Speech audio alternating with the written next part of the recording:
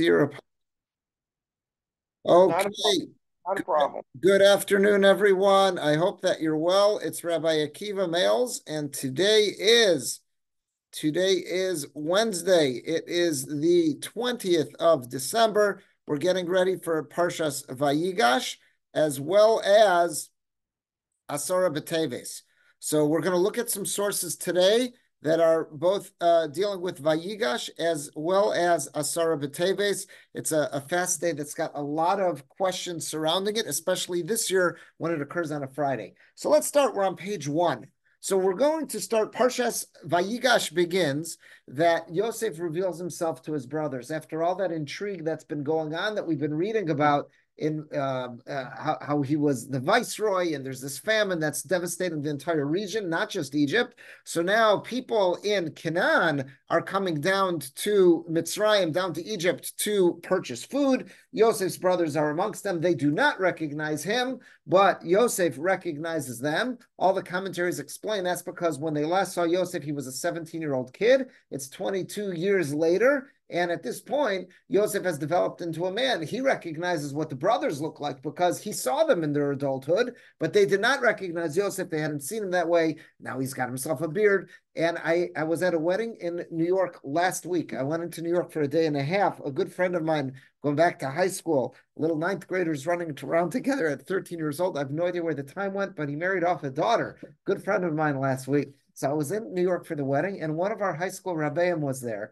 And I've kept in touch with him over the years. We correspond, we're in touch. So we right away, we hit it off during the Chassan's Tish. I'm catching up with him, and he asks me, his name is Rabbi Shapiro. So Rabbi Shapiro asked me, he says, Akiva, he goes, are any of the other fellows from your high school class, grade, going to be here? So I said, yeah, I've already spotted a couple people coming in. Now, we graduated high school in 1992, so that's 31 years ago. So some of these guys he has not been in touch with during that time. And the last time he saw them was as 18-year-old kids when they left high school. So he said, give me a heads up. Who's here? So I told him 3, 4 names, and I said, I'll point them out to you when they come into the Chassan's Tish. And sure enough, one of them came in, and it just, this look of shock, right away he made a beeline. He recognized Rabbi Shapiro, exactly what the Parsha says here, because he saw Rabbi Shapiro as an adult. It's like Yosef recognizing the brothers. He knows what they look like. Rabbi Shapiro's looking at him in disbelief, like, who are you? You know, it's been 31 years. And he tells him his name right away. His face like breaks out. He says, oh my gosh, and he gives me an elbow. I'm so glad you told me to look out for him. I never would have put this together. He said to me, he goes right away, because this is exactly Parshas Vayigash. That's what he said. This is exactly what happens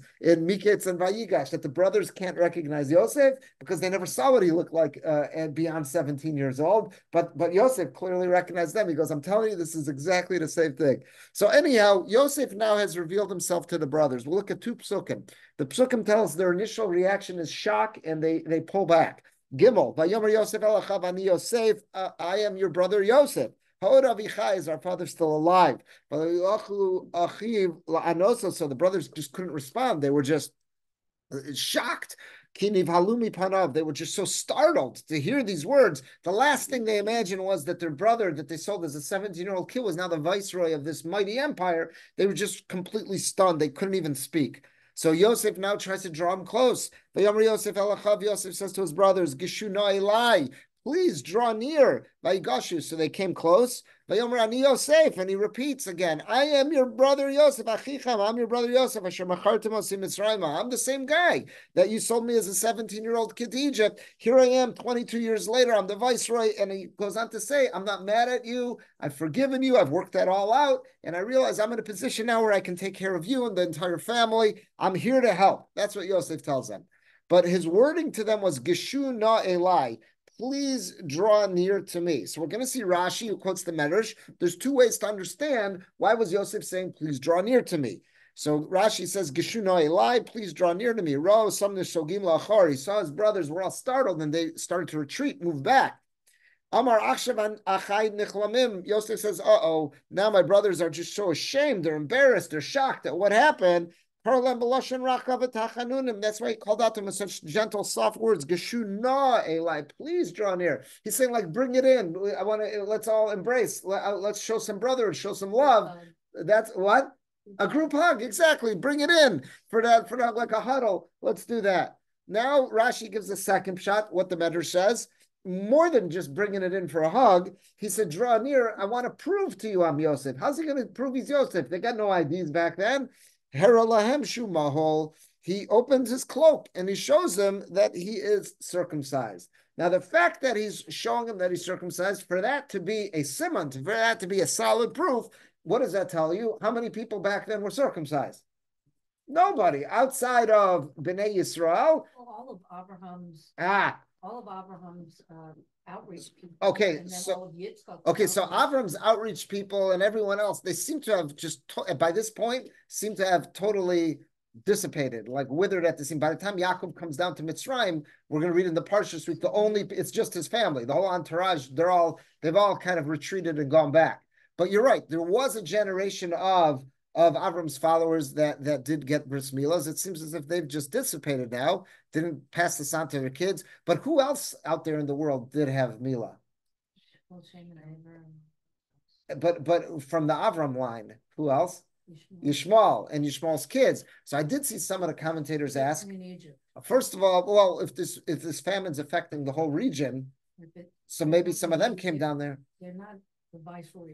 Right. So first of all, they could clearly see he doesn't have the characteristics of Yishmael. Maybe there was some type of look. Who knows what it is? They could clearly see he's not from those the clan of Yishmael. But I did see some of the commentators say an interesting idea. And again, I can't tell you I know much about this, but they say, well, there's a difference. Jewish kids, they're circumcised at 8 days old.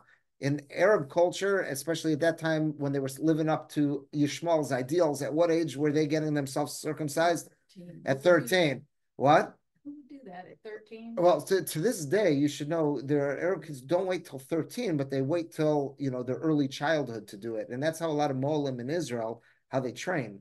A lot of them is in Arab clinics and stuff. They would let them because they're training on their hands and so on. It's a lot easier to gain your practice when you're dealing with a young child who's, you're dealing with their aver is much more formed and larger than an 8-day-old baby. So a lot of but I'm just saying that's what friends of mine who have become Muslim have told me, that whether it was training in areas that have a big Muslim population like parts of England and parts of Europe, they said that, again, the Arabs weren't so happy about this to pride themselves that they had their circumcision done by a Jew. But so to me, by the way, that was always shocking because we view it as such a religious rite of passage. Why on earth would you have someone outside your religious rite do this? So they trained their own people. So they were explaining to me that amongst a lot of the Muslims, especially those who aren't really so religious, they view it as a cultural thing, not as a religious like life cycle thing. So Jews feel that too. Right, but I'm saying, but if they're going to have it done, I shouldn't say that. Anyone who's doing it, any Jew who's doing it for a religious reason, well, you'll think they would have it done in a religious context. It might not be an Orthodox, but very religious. So anyhow, I did see one of the commentators point out, and again, I cannot verify this. I don't know how to compare this to. They said because of the fact that Jewish kids had their milah done at 8 days old, and at this point, Yishmaelim were having it done at 13, the scarring or the look of this, it would just be completely different. So they could tell that if Yosef was showing them what he looks like and he's saying, I'm one of you, and clearly here the proof is here, so they easily identify, well, that's not someone who had this done at 13. What's that? The flaw is that the brothers were not brothers were already okay. There's not a flaw because the brothers are after Yitzchak. Correct. So they all had it done at 8 days old. So I saw one commentary point this out. Again, I can't speak for this. I've never been in like a YMCA and compared the way Jewish circumcised men look as opposed to Islamic guys. So I have no way to all I can tell you is that my pediatrician told me one time, the woman, she said I can always tell a Jewish child.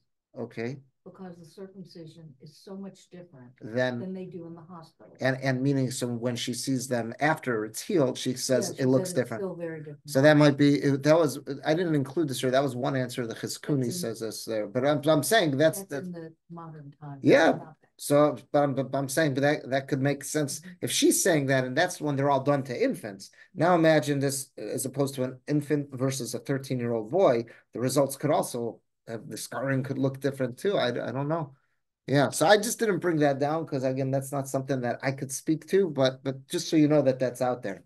But here, what I do want to show you though is something that I thought was fascinating. For years, I had a question on this Rashi, this Medrash, and it just bothered me so much because it seemed like such a good question, and I didn't find anyone who was troubled by that. And that's something that I think we all experience when we're learning Torah, is that it's so troubling when we think we've got such a good question, and then you're like, so why isn't anyone else bothered by this? It's just if it am I off the am I off the reservation? Like what way? This seems to be such a strong question. And then I was so relieved a couple years ago. I finally found a Rishon was bothered by this and gives two answers. So let's see what it was. This Rashi that we just saw that Yosef is proving. I'm Yosef. He says to him, the proof is in the pudding. I'm going to show you that look here. I have a milah. I'm circumcised, and that proves it. The implication is there's no one else out there in Egypt who's circumcised. So if you see me, I'm part of the household, I'm part of the tribe. That's the implication. But here's a problem. In last week's Parsha, we're scrolling down, we're on the bottom of page 1. In last week's Parsha, just 4 prakim ago, this is in Parshas Miketz. So when the famine begins in Egypt, let's take a look at what the psukim say. Nun Gimel says, "Vatichlena sheva shnei asava asher hayu b'aretz Mitzrayim." So the 7 years of plenty come to an end. Next pasuk, Nun Daled. Vatichilena sheva shnei ra'av lavo. So then the 7 years of famine begin. Kasher Amar Yosef, just like Joseph had predicted. And this famine takes off like wildfire in all the region, not just Egypt. But word gets out that even though the whole region is suffering from famine, in Egypt there is food. Nun hey, one more verse. Vatirav kol eretz Mitzrayim. Everyone in Egypt, yeah, there was food in Egypt, but it seems like only in the official storehouses. The average Egyptian was starving. So they all start screaming to Paro, saying, come on, provide for us, give us some food. So he says to everybody who's coming in and knocking on his door, Yosef, go to Yosef, my second in charge here. Asher Yomar Lachem Tasu, whatever he tells you to do it. So Rashi here quotes the Medrash that adds some more to the story. So let's see that first Rashi in the bottom of page 1. Vatirav kol eretz Mitzrayim. Everyone in Egypt is starving. Now Rashi's quoting a Medrash. What's bothering him is that why is the common Egyptian man starving? They just had 7 years of plenty, and Yosef told them to prepare. So he says, Shehir kiva tuasam she'atzru chutz mishal Yosef. God made it this way that all the food that was stored up by the Egyptians rotted. It took off. There was mold, mildew, whatever it was. None of it lasted. The only stuff that lasted was the food that Yosef had prepared. So because of that, the rank and file Egyptian was starving. They were out of food. One more Rashi, again quoting the same Medrash. And Paro says to them, Asher Yomar Lachem Tasu. Whatever Yosef tells you to do, you better do it. Lefisha Yosef Omer Lem Sheyimolu. What was going on? Yosef was putting a demand on the Egyptians. If you're showing up, you want to get on our food stamp program, you want to get some handouts from the Egyptian government to start getting some food, I got one request from you. You gotta get circumcised. The foreskin's gotta go. And they were not too excited about this, the populace. They say no. So they go to complain. They lodge a complaint with Paro.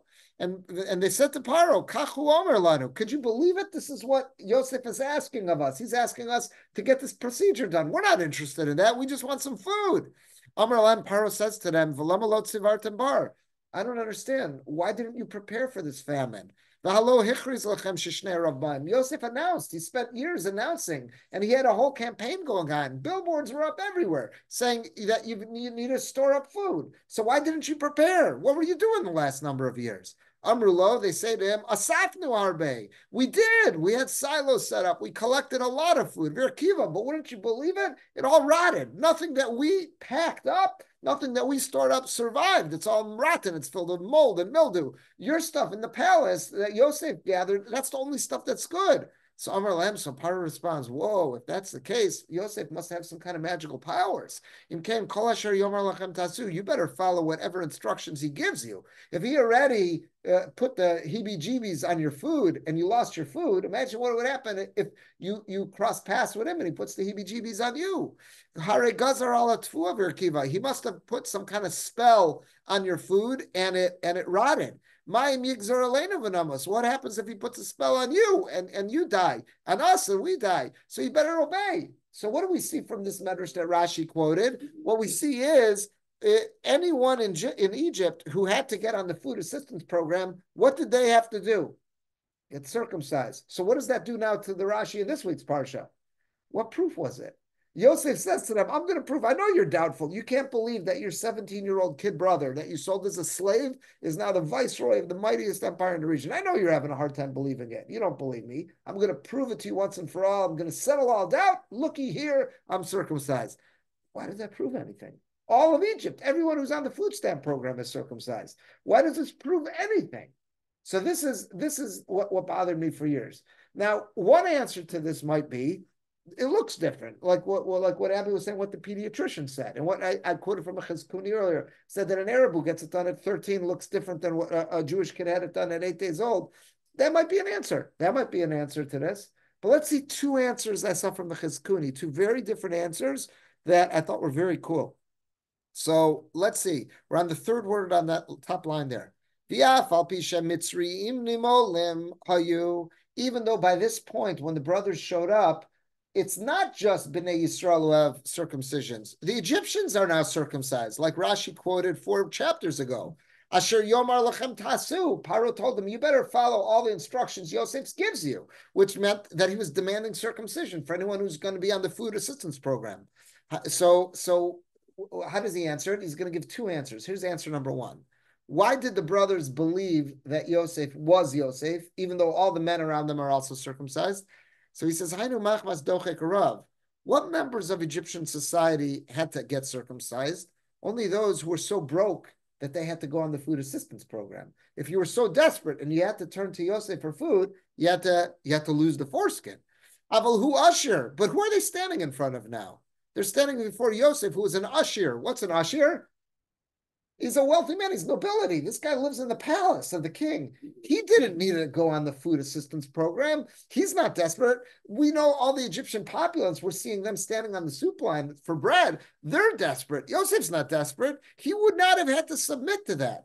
Imkain lomal, if that's the case, he would not be circumcised. Imlo haya Yehudi, unless he honestly was Jewish, unless he was a member of the tribe.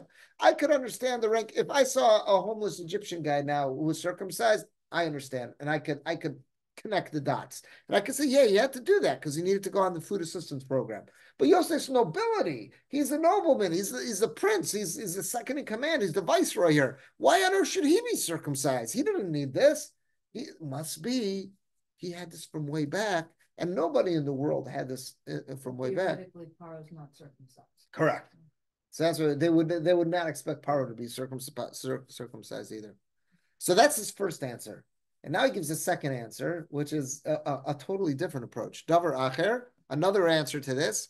Hashvatim lo hayu yodim b'mitzrayim shem limon. The brothers had no clue. This happened 2 years before they showed up, that any Egyptian who wanted to receive food and sign up for the program had to get circumcised. The brothers showed up 2 years into the famine.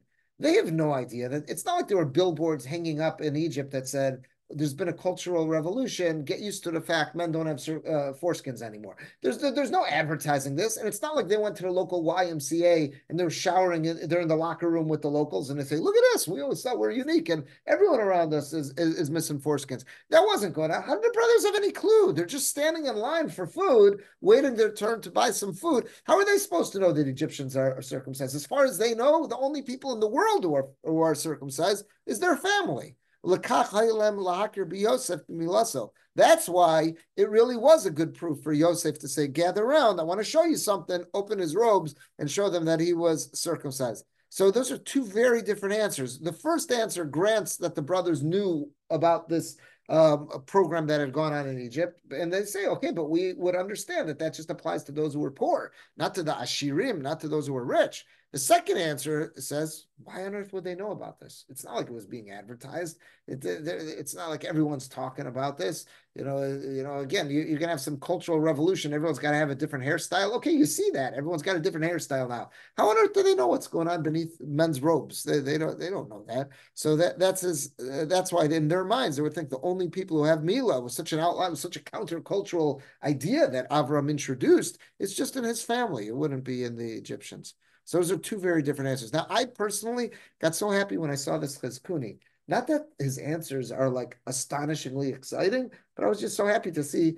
I'm not off my rocker. Someone else was bothered by this. I find that when you study Torah, sometimes the most reassuring thing is just to see, okay, good. I was bothered by something, and now I saw a source way earlier than me was also bothered by that and offered some answers. It's like if someone's out hiking in the woods and you get lost. The most comforting thing is to find a well-trodden trail. When you find that well-trodden trail, you know, okay, I'm on a good path here. Others have been here and they made it out this way. So it's just like you're in good company. And I had that feeling when I saw this chizkuni. That's why I wanted to share it with you.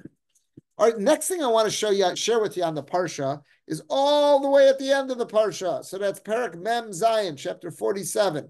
All the way at the end of the Parsha, we're told, Vayeshev Yisrael Beretz Mitzrayim Beretz Goshen, that Yisrael, meaning Yaakov and his whole entourage, they settled down in Egypt. But where in Egypt? In Goshen. Vaye'achazu, and they acquired property there. Vayifru vayirbu mod, and they were prolific. They multiplied greatly. So we're told, but look at this, what we're told. They settled down in Egypt in the land of Goshen. So I want to share with you an idea from Rav Moshe Feinstein, and we could only imagine what inspired him to suggest this. He's going to ask a question and offer two answers, two suggestions. So let's see what Rav Moshe Feinstein says. It says, Vayeshev Yisrael be'eretz Mitzrayim be'eretz Goshen. It says that Yaakov settles down in the land of Egypt, in the region of Goshen. So Rav Moshe Feinstein is bothered by the following question. Tamua, he says it's odd. We're on the bottom of page 2. Tamua, Rav Moshe says, Lama nakat eretz Mitzrayim. This seems to be extraneous. We know that the pasuk in the Torah does not contain extra words. And if I was writing this pasuk, I wouldn't throw in those two words, be'eretz Mitzrayim. It says, Vayeshev Yisrael, that Yisrael, meaning Yaakov and the whole family, they all settle down. Just right there, it's Goshen and Goshen. We know they're in Egypt. We've been following the story. The story is they had to leave Canaan because of the famine. They came down to Egypt. That's where Yosef is. He's set them up. They had their meetings with Paro to introduce themselves, say what are their jobs, what are they good at. Paro just told them, you guys have permission to dwell in Goshen and take care of your flocks, everything over there. I know they're in Egypt. Why does the pasuk need to emphasize this? Vayeshev Yisrael be'eretz Mitzrayim. They settled down in Egypt. Where? Be'eretz Goshen. So this is what Rav Moshe Feinstein was bothered by. Tamua, lama nakat eretz Mitzrayim. Hakvar yadua mikra dilel. I know from all the psukim that led up to this, she'eretz Goshen haisab in Mitzrayim, that Goshen is in Egypt. You don't need to identify this anymore. If you just told me 20 times that Goshen is in Egypt, you don't got to tell me again. I got it. I understand by now. So he's going to suggest two ideas, and I think it doesn't take a mind reader to think what was inspiring Rav Moshe to offer these two ideas. Venira, it appears, here's idea number one. Shanakat, the reason why the Torah chose to emphasize that Yaakov and the family settled down in Egypt is as follows. Venira Shanakat Sha'af, even though Shekeshetzrichim Lios Begalus B'Mitzrayim, even though this time demanded of them, that forces demanded of them that they go in exile, leave Israel, leave the Jewish homeland, and be in exile in Egypt. Tzarich lihishtadel shelo niyeh mu'uravavin ela berichuk mehem. They can't completely assimilate, and measures need to be taken for Jewish people when we find ourselves in Galus, not to totally get absorbed into the melting pot. We have to take some kind of stand. If we find ourselves in an Eretz Mitzrayim, if we find ourselves in Galus, we have to set up an Eretz Goshen. The pasuk is telling us what is the secret of Jewish survival when we're in Galus. Even if we find ourselves in Galus, we don't get absorbed in the melting pot. We have to set up some distance. So we don't learn from their ways and give up what does it mean to be uniquely our mission in life, to be Jewish and to observe Torah and the mitzvahs. Shalachem, the pasuk is emphasizing, Af shehutzruchu lios b'Mitzrayim. The pasuk says, Vayeshev Yisrael be'eretz Mitzrayim. Yes, Yaakov and the family, they had to. The forces demanded of them that they had to be in Egypt. They had to be in Galus, outside of Israel. Even though they had to be lios b'Mitzrayim, Yashvu be'eretz Goshen b'makom miyuchad. They chose to create some kind of separation, to create their own little enclave, to be in a makom miyuchad. Now, Rav Moshe is not demanding that every Jew that finds himself in Galus sets up a Jewish ghetto. That's not what he's saying. He's saying that's what happened to work right here in this scenario, that they set up a neighborhood, will be miyuchad, will be in a specific neighborhood in Goshen. But what he's saying is the lesson is for Jews, when we find ourselves in Galus, we have to set up something that's going to set us apart. That could it be, obviously, living in a Jewish neighborhood doesn't mean an all Jewish neighborhood, but having Jewish neighbors gives ourselves the support system that we need. It's very hard to swim against the tide and be the last of the Mohicans kind of a person. It becomes much more doable and much more sustainable when we're surrounded by one another. We can give each other chizuk. So he's saying that this idea of being in a Jewish neighborhood, that doesn't have to mean exclusively Jewish. That doesn't mean setting up a new, new square. It doesn't have to be that. But what it means is that having a Jewish neighborhood where we can be surrounded by other Jews, don't feel like we're the only one here, and then we're more susceptible to assimilation.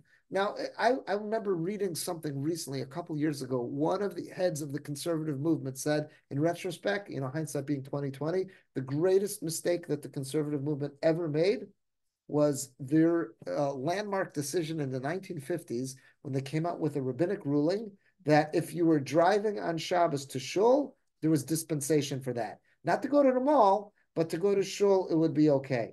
Now, again, to the man in the pews or the woman in the pews, the Jew in the pews, that no one could wrap their head around that distinction. If it's okay to get in the car and turn that engine and turn it on, why is it okay to go to just to shul and not to out to the ice cream shop or go to the beach or something like that? So it really was confusing, and it's very hard for anyone to tell you they could understand that distinction.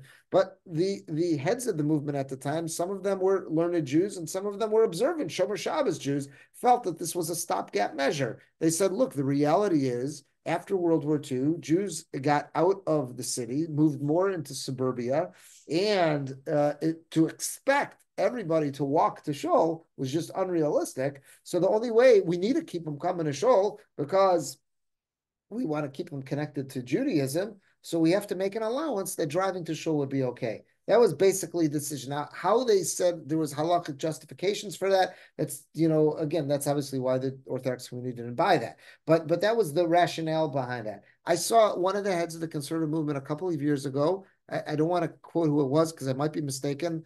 I think I remember exactly who it was, though. Say that was, in retrospect, the greatest mistake for a very interesting reason. Not because of the halachic tightrope and shenanigans that involved, but for a very practical reason. By allowing this dispensation, what did that now allow people to do when they became homeowners? To say it makes no difference where I live. It could be a 30-minute drive to shul, 40-minute drive, doesn't matter. I could get to shul. If I'm feeling that I need to be connected to a Jewish community, it doesn't matter where I live anymore. I could always drive and be there for Friday night services. I can be there for Shabbos morning services. It doesn't matter where I live anymore. And with that decision became the end of a Jewish community. There never again would exist outside of the Orthodox world a Jewish community anymore. Because why did we need to?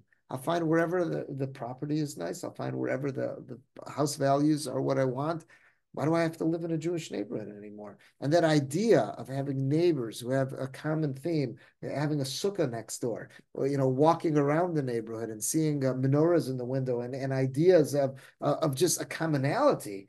He says that disappeared. And he said, in retrospect, he says it all had to do with that when we allowed people to drive on Shabbos to come to shul. And I thought that was fascinating, and I thought it was brutally honest of him. I give him a yasher koach for being brutally honest in that. But there's something that comes from being in a Jewish neighborhood. There's a support system that's built there. It doesn't have to be an exclusively Jewish neighborhood, but just the fact that there's other people around with shared values and shared traditions and shared Yom Tovim. There's a feel of Yom Tov. There's a feel of Shabbos because there's other Jews around, and especially when there's young children, they don't have to feel like they're the odd one out and stuff. That's such an important part to raising kids and to make Judaism sustainable and being able to pass midor lador from one generation to the next. So that's what Rav Moshe is saying here. Now, again, I'm not a mind reader, but it doesn't take a genius to see why he's saying this. Rav Moshe is living on the Lower East Side of Manhattan. He's come to America. There's floods of Jewish immigrants who have come to America. They're starting off, many of them, starting off on the Lower East Side of Manhattan. And he's witnessing what so many other American Jews have witnessed, is that with that wave of immigrants, colossal amounts of assimilation. And he's using this as an opportunity to say, look here, there's a valuable lesson here about how do we avoid assimilation when we're in Gullus, when we're outside of our own homeland, especially in such an accepting society, one that's welcoming us. We have to create and maintain an idea of a Jewish neighborhood.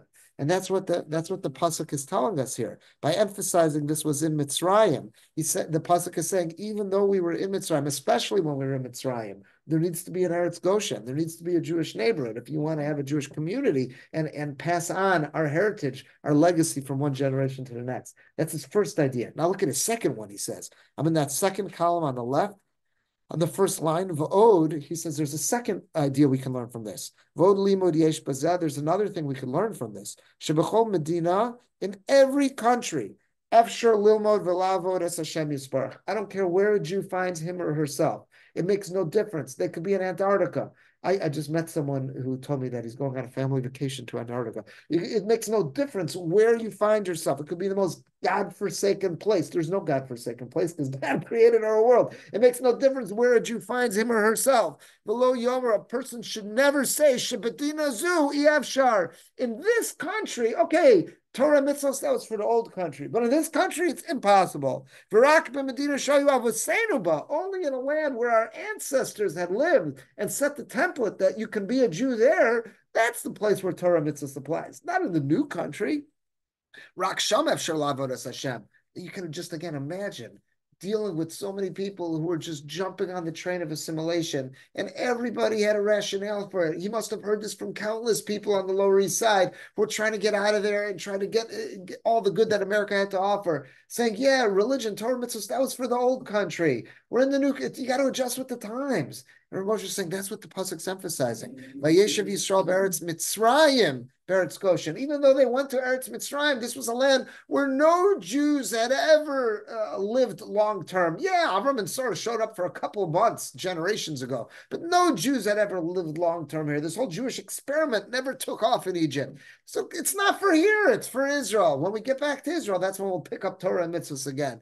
Moshe is saying, no, that's what the pasuk is emphasizing, that Yisrael, they settled in Eretz Mitzrayim, even though it was Eretz Mitzrayim, a land that has no legacy of Torah mitzvahs. Nonetheless, that's where they said, we're going to pick it up here. It doesn't make a difference where a Jew finds him or herself. They're obligated. We entered into a covenant with Hashem. We're going to live our life the best that we can in accordance with the Torah and mitzvahs. Again, I'm not a mind reader, and he didn't tell us, but I think it's kind of obvious what's the impetus behind both messages that Rav Moshe is sharing here. And not just because he's living on the Lower East Side, but he's living through that time of seeing so many immigrants losing their connection, especially the next generation who is losing that attachment to traditional Judaism that the parents and grandparents had. You could just feel that there.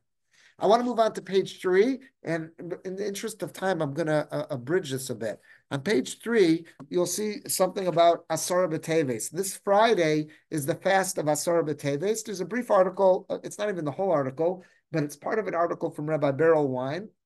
He points out that there are 4 fast days in the Jewish calendar that have to do with national tragedy, and they're all linked to specific dates. So let's say Tisha B'Av, that's when both Batei Mikdash were destroyed. The next one that you have is the 17th of Tammuz. That was the day that, the Luchos were broken. That was also the day that they broke through the walls. The Romans broke through the walls in the days of the second Beis Hamikdash. And then you have the 3rd of Tishrei, which is Tzom Gedalia. That's when Gedalia was assassinated. He was the one that the Babylonians had set up to be the governor in Israel after they destroyed the first Beis Hamikdash. And once he was assassinated, the Babylonians came in and cleared Israel out from most of its Jewish inhabitants, and we lost our foothold in Israel for many, many generations as a result of that. Now, this 4th fast is Asarah B'Teves. The Asarah B'Teves, that marks the point when the Babylonians began the siege of Jerusalem, of Yerushalayim. That's when they set up siege. That eventually leads to the destruction of the first Beis Hamikdash and the Golus Bavel. Now, look at what that last 3rd paragraph there that I bolded. The 10th of Teves is viewed in such severe and important fast day that it is observed even if it falls on a Friday, Erev Shabbos, like this year. while our other fast days are so arranged by calendar adjustments as to never fall on a Friday. You'll never have Tisha B'Av on a Friday. You will never have Tzom Gedalia on a Friday. You'll never have Shiv Asar B'Tammuz on a Friday. The only fast that could fall on a Friday is Asarah B'Teves. Our tradition is because it's very important. It's a very significant fast day.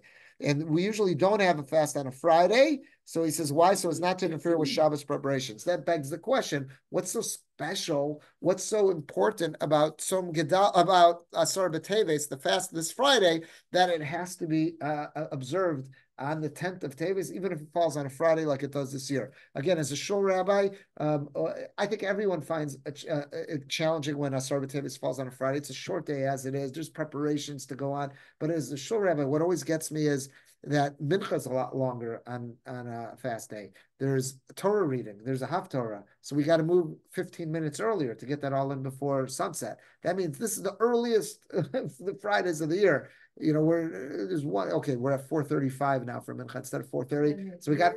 You're saying mincha's earlier, but do we bring Shabbos? No, candlelighting's still the same time, okay. But mincha's 15 minutes earlier, so we're having mincha at 4:20, which is so hard. It's such a short Friday as it is. There's so much to do, and now to expect that we're going to have a minyan here ready to get going promptly at 4:20, it's always a challenge. Thank God we pull it off, but whenever it happens, I always want to remind everyone, a couple times during the week. I sent out some text to the minyan today, reminding everyone, hey, just plan, get this in your mindset, get this. We got to remember. We got to start with Tevis on Friday. Okay, so the question is really, what's the reason? We engineered the calendar so no other fast falls out on a Friday. Why is this so important? So let's see. Here's a piece from the Avud Raham. It's going to even make the question stronger. The Avud Raham is a Rishon. Rav David Avud Raham lived in Spain, and he wrote a wonderful sefer. He called it the Sefer Avud Raham, that basically goes through the Jewish calendar, talking about Yom Tovim, Minhagim, and also the Siddur. So here, when he's describing Asar B'Teves, let's see what he writes. There's a huge difference between the fast of Asar B'Teves and the other fast days. Sharbat, Somos, Haim, all the other fasts, Nidachim L'pamim Kishachol B'Shabbos. If they would ever fall on a Shabbos, if you would have Tzom Gedalia fall on a Shabbos, we would push it off. If you would have Shiv Asar B'Tammuz fall on a Shabbos, we'd push it off. If you would have what was the other one? Tisha B'Av fall on a Shabbos, you'd push it off. Now, just between you and me, you can't. Our current calendar, those will never fall on a Shabbos. This time about when you'd still had, based on sight, witnesses come in, it would have been possible. If it would have fallen, any of those fasts to fall on Shabbos, you would push it off. Chutz, the exception is Asar B'Teves. She'eno chal li'olam b'Shabbos. First of all, Asar B'Teves, it'll never fall out on a Shabbos. Just the way the calendar works. Avalu chal l'pamim b'yom shishi. It will often fall out on a Friday, like it does this year. And we will fast when it falls on Friday. But now he says, but Asar B'Teves, it's so important that its fast is observed on the 10th of Teves. Even theoretically, if it could fall out on a Shabbos, you would not push it off. Now he says, why? Because regarding this fast, it says in Yechezkel, it was on this specific day, in the midst of this specific day, Kemo b'Yom Kippurim. It also says Betzem Yom Hazeh when it comes to Yom Kippur. V'sharat Tzomos Einon Chalan L'Olam b'Yom Shishi. No other fast could fall on a Friday, and so there's two differences about Asar B'Teves. Asar B'Teves is the only fast that could fall on a Friday, and theoretically, if it would to fall on a Shabbos, we would have it. So why? And he bases this on a pasuk in Yechezkel. If you look at the pasuk in Yechezkel, there's two pasukim I've got on the bottom of the page. Yechezkel is in Bavel already. He's outside of Israel. It says, "Vayidvar Hashem Elai b'shana tishis b'chodesh asir b'asar chodesh lemor." So he says, the Lord came to speak to me in the 9th year, in the 10th month, on the 10th of the month. So it was the 10th day of the 10th month, meaning that's Asar B'Teves. He says, Ben Adam, son of man, Kisov l'cha Hashem hayom hazeh es etzem hayom hazeh. That even though you're out of Israel, I'm going to inform you what's going on in Israel as we speak. On this day, etzem hayom hazeh, on this very day, Samach Melech Bavel el Yerushalayim betzem hayom hazeh. The king of Babylon has set siege around Yerushalayim on this day. So Avud Raham is saying this idea, since it used betzem hayom hazeh, that it used that expression, which is a similar expression that's used by Yom Kippur. Yom Kippur is the only fast that will fast on Shabbos. So to here, this is the only one that will fast on Shabbos as well. That's what the Avudraham says. Let's go to page 4. So on page 4, you'll see the Beis Yosef. That's Rabbi Yosef Karo in his Tur Shulchan Aruch. He just says, he quotes this Avudraham, that Avudraham is different than all other fasts, that theoretically, if it would fall out on a Shabbos, we would fast based on this Etzem HaYom Hazeh, and I bolded at the end, the Lo Yadati Minayin Lozeh. He goes, where on earth did he get this from? No one else speaks of this. Avudraham just pops up as a Rishon in Spain, and he says, yeah, if it would fall on a Shabbos, we would have to fast because of Etzem HaYom Hazeh. What the Gemara would have told us this, where did Avudraham get this from? So it's just really surprising. So what I want to do with you now, and this is the last thing we'll see today, is the Chassam Sofer. The Chassam Sofer shares with us what is so awesome about what is so important, I should say, about Asarah B'Teves. Why is it this fast has to be observed on the day it falls? Why is it this is the only fast that will fall on a Friday? Everyone else will push off. And why is it that theoretically, as Avudraham said, if it would fall on a Shabbos, we'd have to fast as well? So this is the secret of Asarah B'Teves, which is kind of fascinating. And it's going to get into a little bit of Kabbalistic idea, which I don't fully understand, but I'm just going to read it to you. This is an awesome Chassam Sofer that we should all be aware of. So let's jump right in. Tom, he says, I'm going to give you the reason. Why is it that when it comes to the fast of Asarah B'Teves,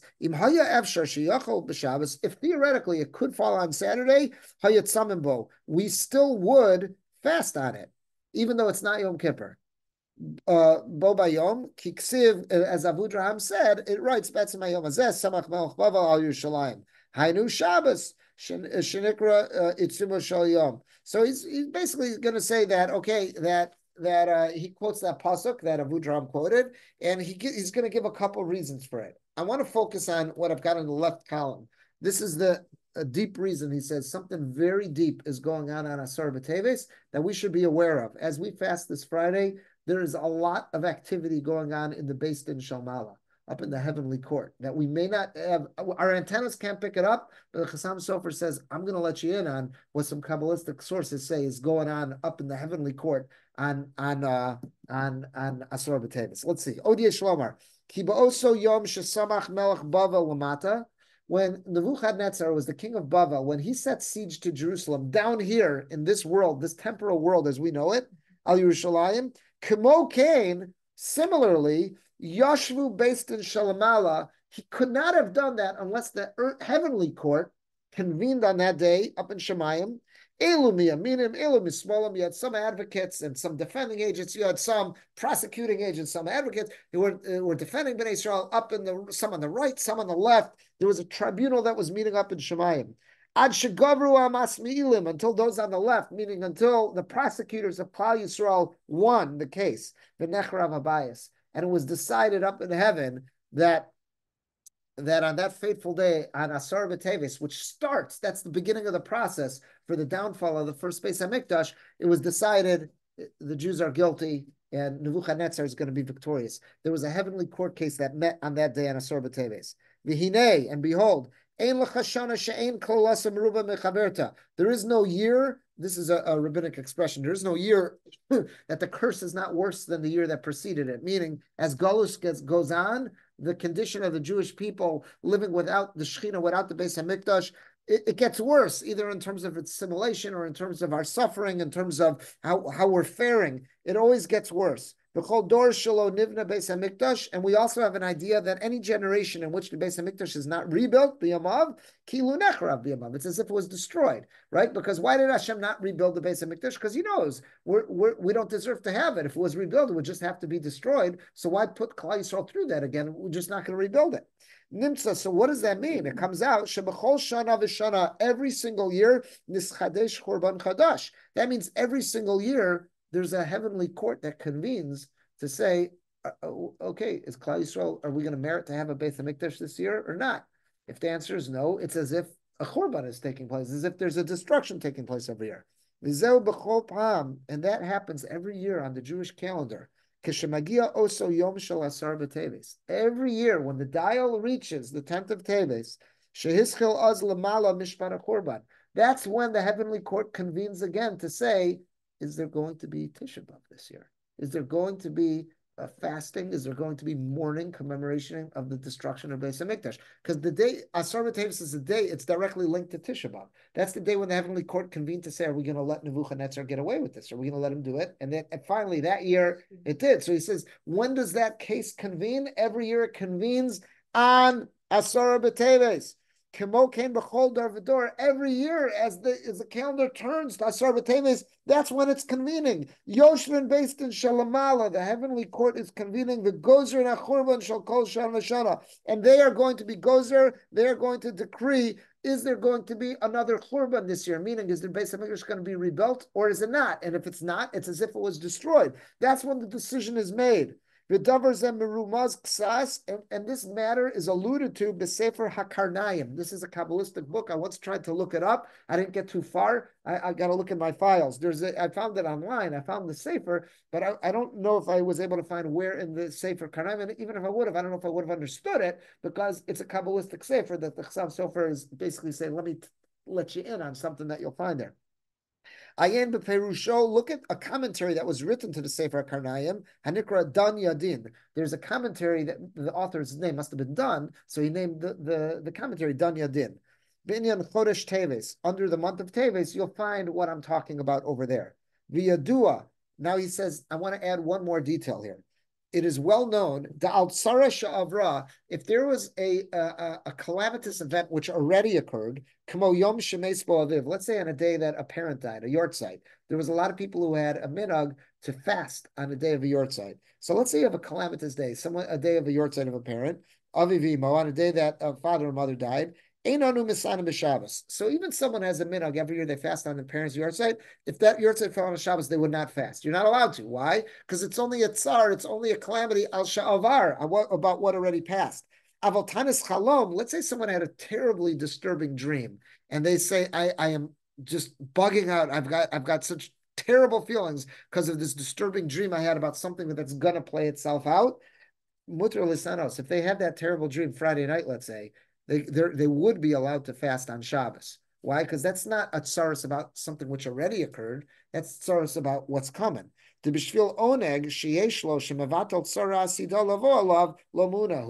why? What's the rationale? The halachic rationale?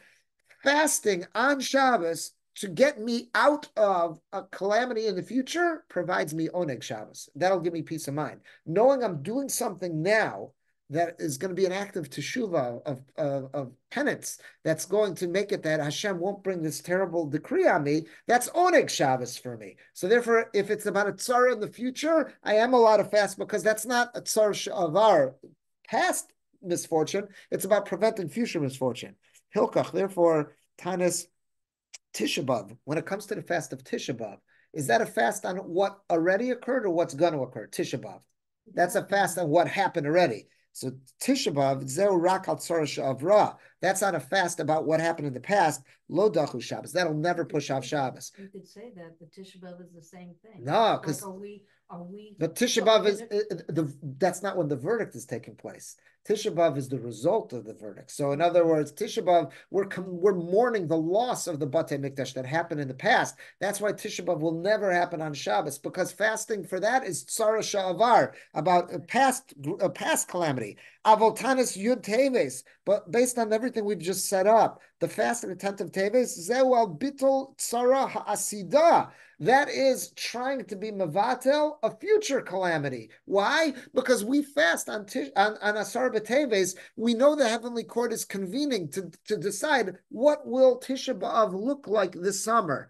And therefore, when we are fasting and we're asking God for mercy on Tisha B'Av, we're asking to avert a future calamity. We want to make it that this summer, whatever Chavetz Chaim Heritage Foundation video they're planning, let it be a joyous celebration. Why does it got to be anything that's got to be about any mourning situation? So we know the heavenly court is convening on Asara B'Teves. So this is trying to be Mevatel Atzara in the future. Therefore, it would be an oneg. It would be a delight for me on Shabbos to do something to get out of a future tzara. Therefore, Hayadachi Shabbos. Therefore, that could push off Shabbos. So what's so special about, what's so unique, what's so special about the fast of Asar B'Teves? The Chasam Sofer is telling us, based on the Sefer Karnayim, Asar B'Teves is when the heavenly court convenes each year That's when it happens. The dial turns. That's when the heavenly court is convening to say what's going to be with the Beis HaMikdash. Will Tisha B'Av this year be a day filled with mourning, or will Tisha B'Av be a day that's going to be a celebratory day? Because considered a minor fast. Why is what? Why is it considered a minor fast? Asarah b'teves. Meaning you're saying if it's that big. So that's a good question. In other words, if it's got such potential, I don't know the answer to that. I don't know. The only fast days that are, I mean, we have 4 fast days that are about Saros. The primary, he's saying this is what's going on a deeper level. On the surface level, Asarah b'teves is about that's when the siege began. But the Chassam Sofer saying there's got to be more to that because number one, this is the only fast we'll let happen on a Friday, which we're experiencing this year. And number 2, that Avud Raham says, even if it were to fall on a Shabbos, we would do it too. Where's that coming from? The only thing is Yom Kippur. And Yom Kippur too, why do we do that on Shabbos? It's a day of cleansing. That's oneg also. It's a day, it's something that now we're cleansing ourselves for all our sins. But where's the oneg? What's going on? It can't just be a tzar sha'avar. So he says it's got to be that's something very hidden is going on Asarah b'teves, on 10th of Teves. That's when the heavenly court's convening to say what's going to be with Tisha B'Av in the coming year. So it's something that has to do with our future. It's something, that's why it's so important. This day, don't let this day pass. This isn't a day we can push off and say, other fast, okay, we'll commemorate that sorrow on a different day. We'll commemorate. This isn't about commemorating, on the surface, it's about the siege of Jerusalem, but it's more than that. This is a day that's a really auspicious day. The heavenly court's going to be convening. We better make the most of it. And we can't let that day pass without spending it in fasting and in prayer. So that would explain why Friday, boom, this year we've got it. No other fast will let fall on a Friday. And even hypothetically, if it would fall on Shabbos, it can't because of our fixed calendar. But hypothetically, if it could, we would also allow it to because of the real significance of what's going on there. When I saw this Chassam Sofer, I was just blown away. This is such a deeper idea of what's going on at Asarah b'teves, and I think in my mind makes it so much more meaningful. So I think it's our collective hope, our collective prayer that this Asarah b'teves should be one that when the heavenly court does convene to decide what's with Klal Yisrael, all of us have more on our plates now to think about and to energize us in our tefillos and in our turning to Hashem and asking HaKadosh Baruch Hu for a real Yeshua, a real Geula, an absolute redemption where HaKadosh Baruch Hu, we want him to intervene in our world. We want him to step in. We want all of those nisim that we were asking for in the Hanukkah story. We want everything, and we want it to play itself out so we can have a real Geula and get ourselves out of what seems to be these terrible cycles that kick up every couple of years, dealing with an impossible situation and an impossible enemy that's making life so difficult for our brothers and sisters in Israel and really for Jews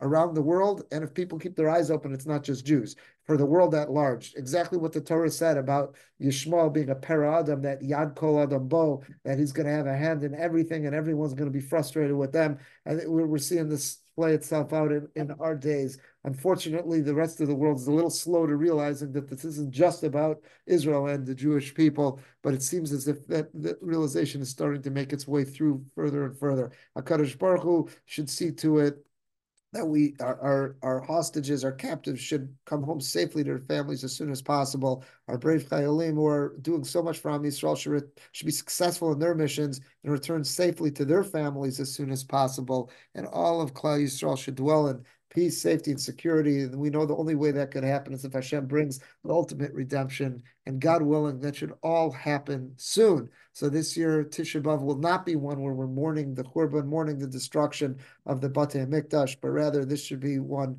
that we can celebrate. With that, I'm gonna end the recording, and I'm going to